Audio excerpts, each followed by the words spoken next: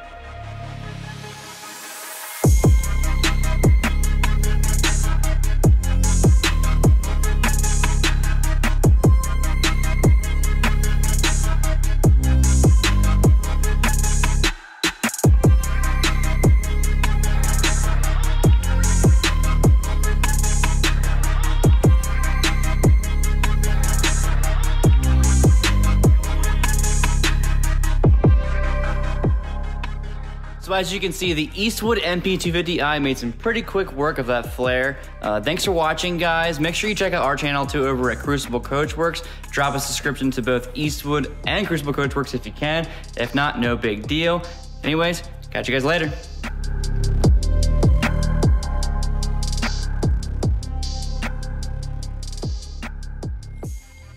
Press a button to subscribe to our YouTube channel. We're giving away a MIG 180 welder at 500,000 subscribers.